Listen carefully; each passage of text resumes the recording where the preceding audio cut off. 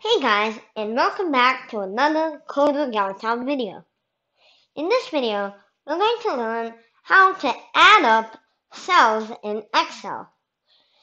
Basically, what this means is that we can type in a number for two cells, and on the third cell, we can make it so that it automatically adds up the numbers of the two cells. So let's learn how to do this.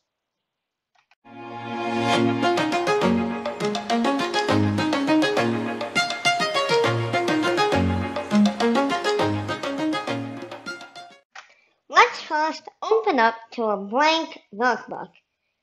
Now, we can type in the numbers we want to add up.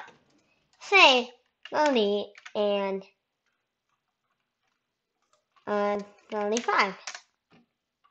Now, we all know that the sum is 65, and we don't really, I know we can just type in 65 like that, but if we have bigger numbers, this is not usually a smart choice.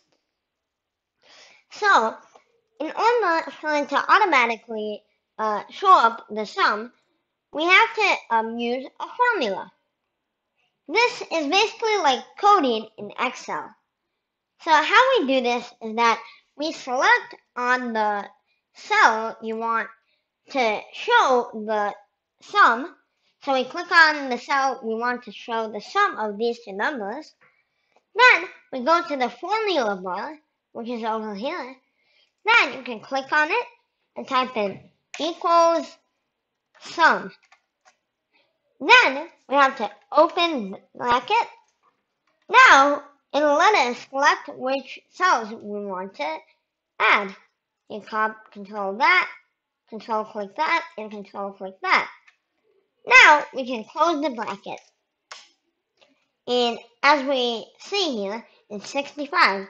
Now the cool thing is that even if you change these numbers, like 37, it will instantly update to the next.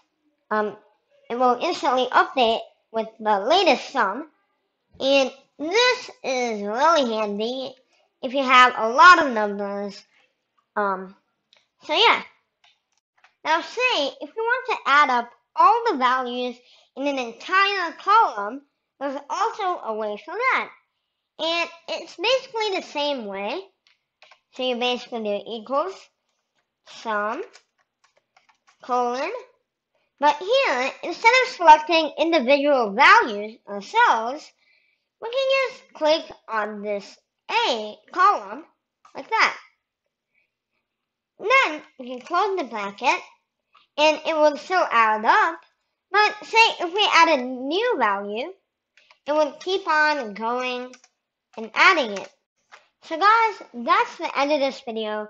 If you guys liked it, make sure to like the video and subscribe to the channel if you want to see more Excel videos. If you have any questions about Excel, make sure to comment down below and I'll see you in the next video. Goodbye.